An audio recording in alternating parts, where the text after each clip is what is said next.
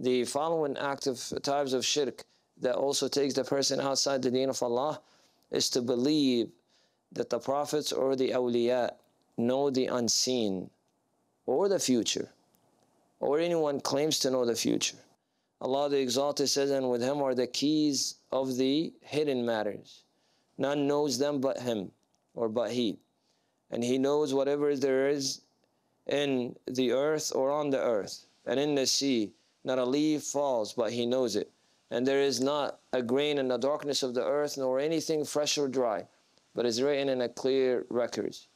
So this is a matter that a lot of people fall into, except those whom Allah subhanahu wa ta'ala saves, where they take an attribute that is only given to Allah the Exalted, and they give it to the angels or the prophets. It's only attributed to Allah subhanahu wa ta'ala. Like the knowing, as we said, of the unseen, knowledge of the unseen, knowledge of the future. Going to, for example, a soothsayer or a fortune teller, a Prophet sallallahu alaihi wasallam says, he who goes and asks him, his prayer will not be accepted for 40 days.